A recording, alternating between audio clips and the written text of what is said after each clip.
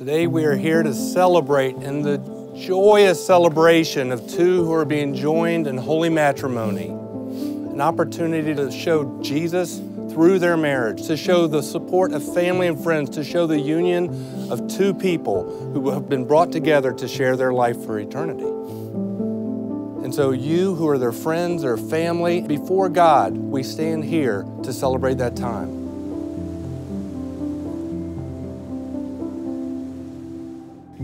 Courtney, I can honestly say that you have changed my life.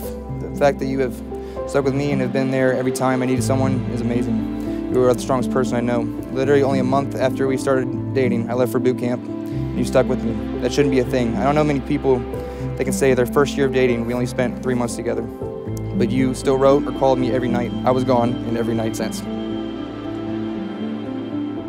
Joshua, I had no idea when I first saw you with your salmon shorts and basketball shoes that I would be standing here today. After all the heartbreaks I've endured in my life, I thought I wasn't capable of love.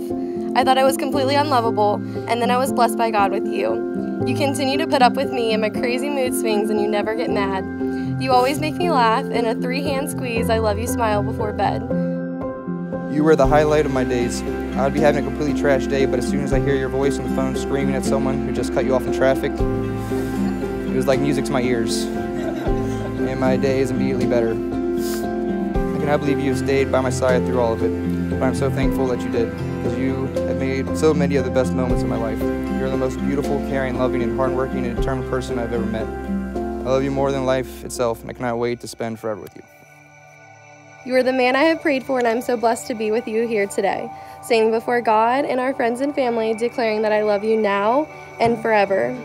We did it. After all the memories that we've shared so far, we kept pushing and we made it to today.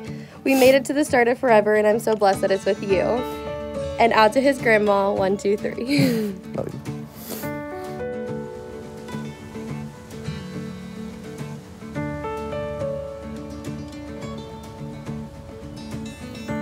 Hey, sweetie. Hi. I love you too. Courtney, Josh loves you with all his heart. That's 2 for 2. It takes a special couple to endure being away from each other. Thank you, Josh and Courtney, for being great friends, serving others in our country through the typical times. Courtney, don't spend all of Josh's money. And Josh, don't be so tired of your wallet, man. Work together, enjoy a long, wonderful life together, and may God bless you with many children. Please raise your glasses for a toast for Mr. and Mrs. Gilchrist.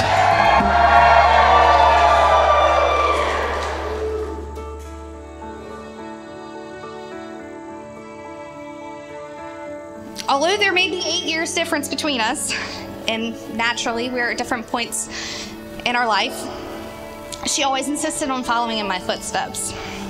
And you can bet, whatever it was that I did, she was going to try to do it better. Ultimately, I couldn't see my sister with a better person than Josh. When I first met Josh, I knew he was special. He's respectful, confident, and a family man. I am so glad to have gained you as a brother. I wish you both many years of love and happiness wherever life takes you. Please join me in congratulating Mr. and Mrs. Gilchrist.